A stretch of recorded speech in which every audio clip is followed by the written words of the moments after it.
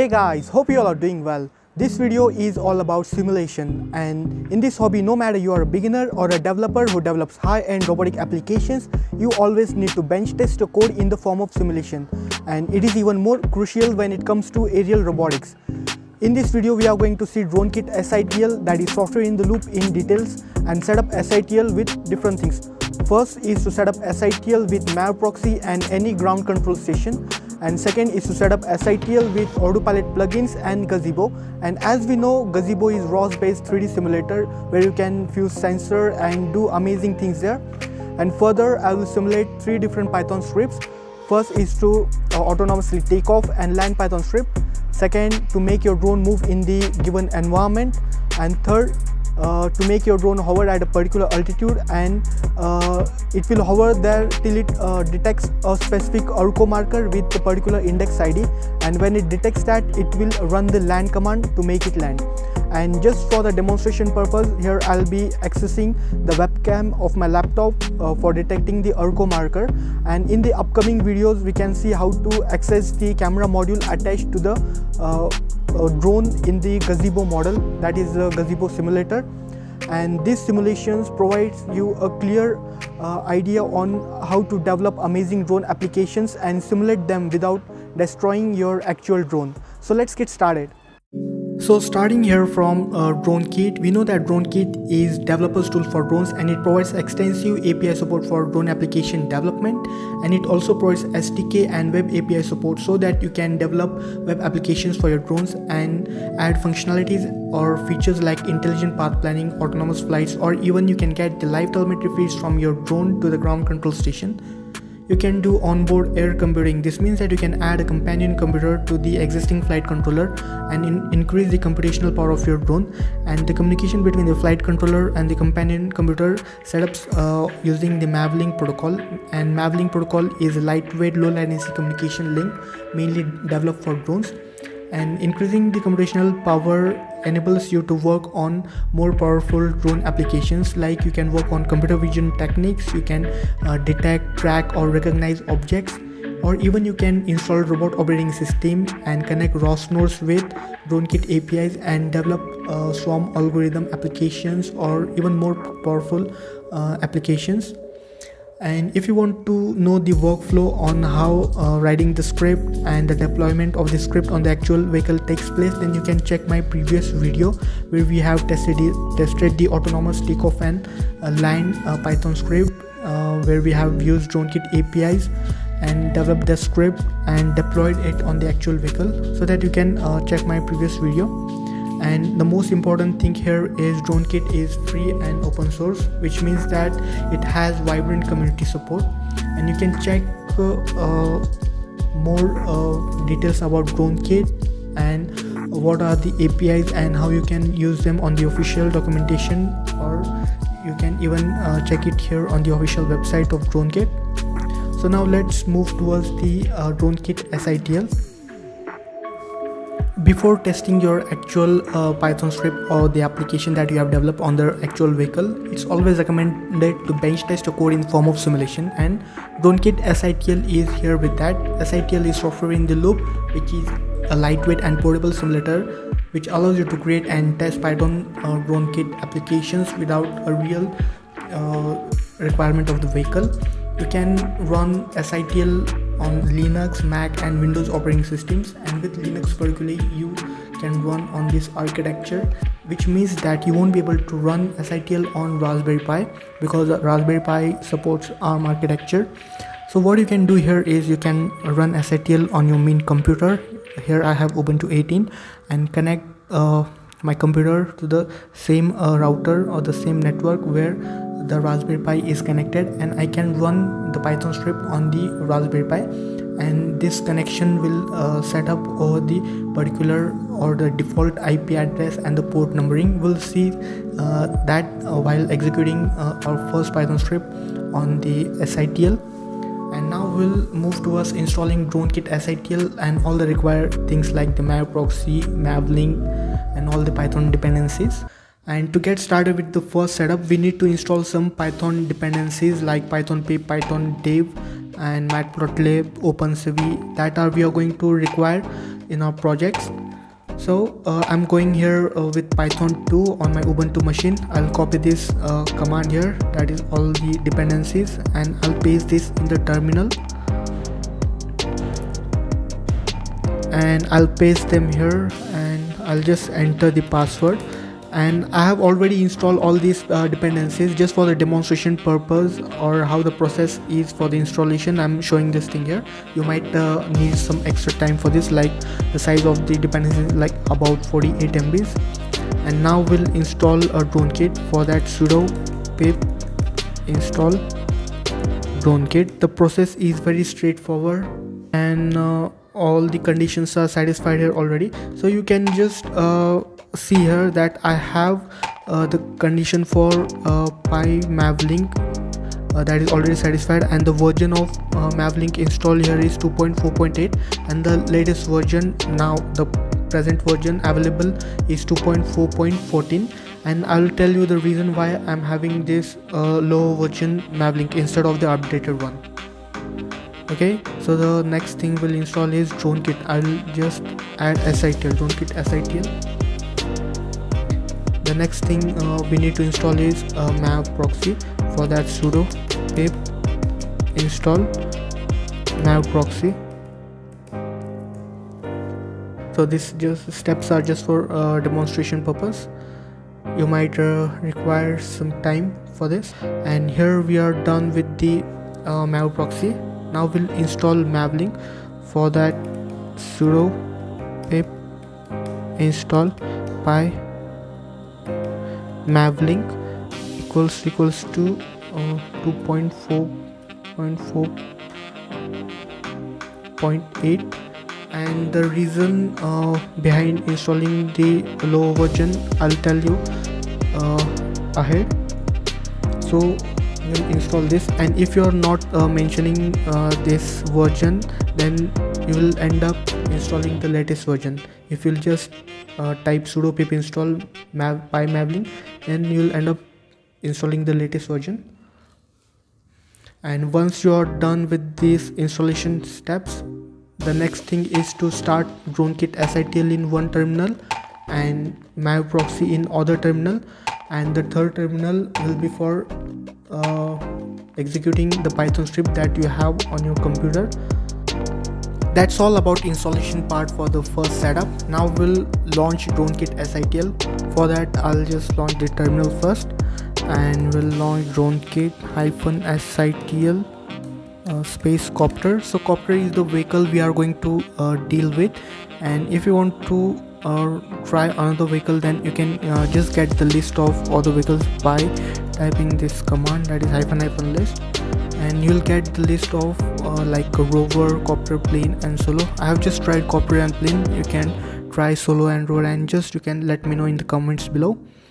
And the next thing here is we'll just update this command and add here copter to run Dronekit-SITL copter.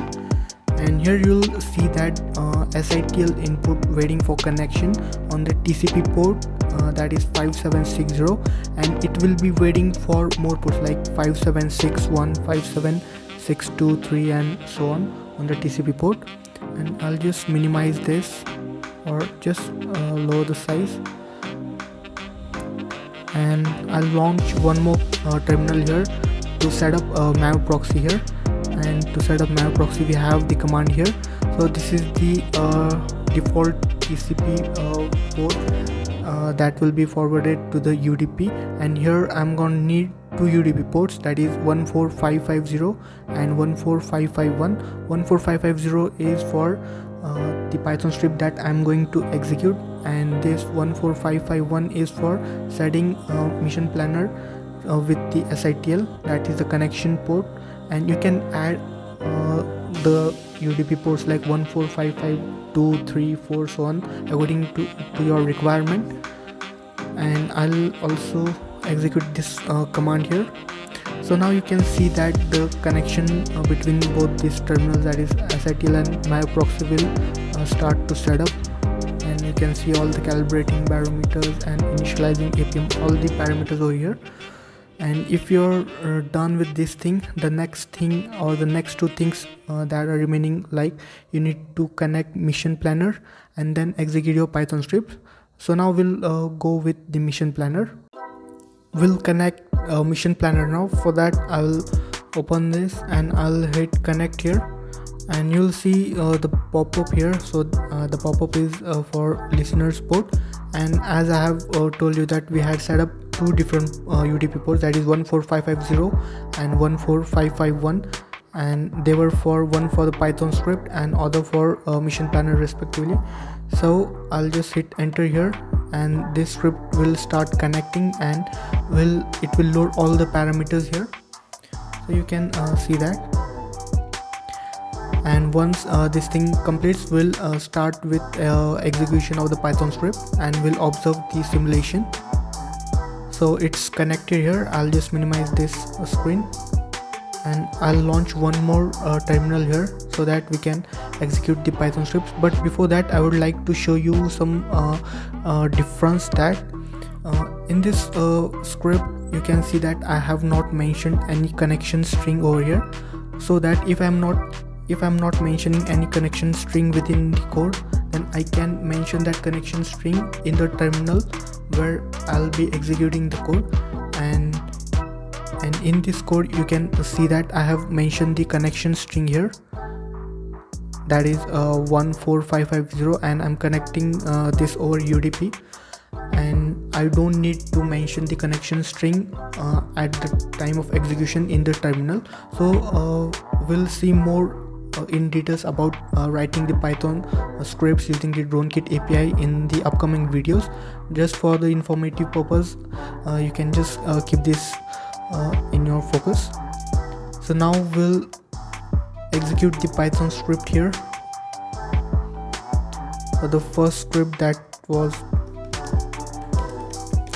1.py, and I'll hit enter, and then you can just see that the copter will arm, then take off, and then wait for some time and then land.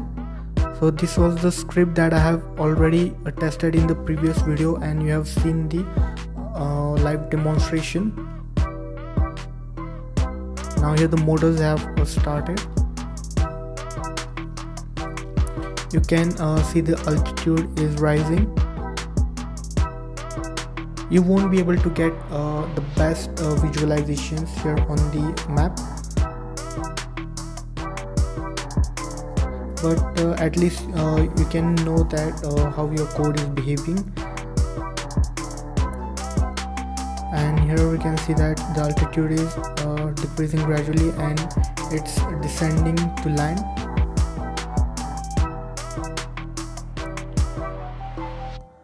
And once it lands, it will start disarming the motors.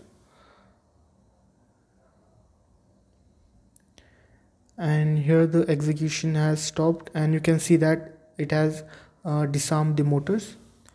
So this was the execution of the first Python script, and now we'll execute a second.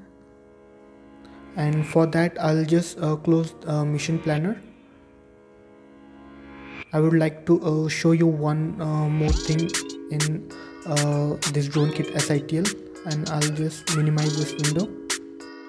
Now instead of using a mission planner and the map and all the things, we'll use one inbuilt function or the inbuilt map from the MavProxy, or you can say SITL. And for that I'll just add this line, that is --map, or even you can add one more thing, that is --console, but I don't want the console to be here. I'll just go with the map, and I'll hit enter, and you'll see a map here and with the copter there.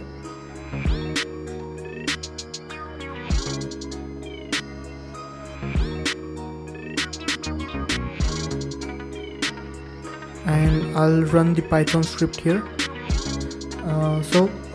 In the last example we have not mentioned any connection string here, and this time we are going to run the other Python script, and we'll mention the connection string here. For that, Python demo 2.py space hyphen hyphen connect space 1.7.0.1:14550. So that's the UDP port, and I'll hit enter, and you can see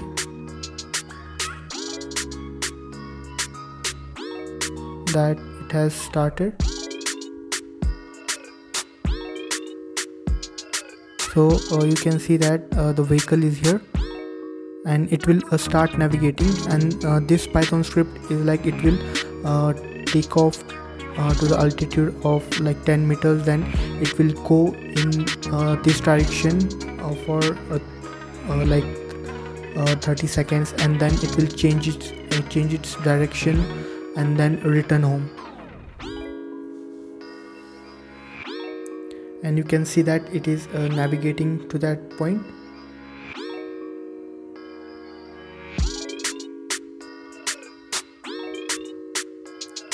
And you can see all these things here. Now it has changed its direction and it is going towards the second point.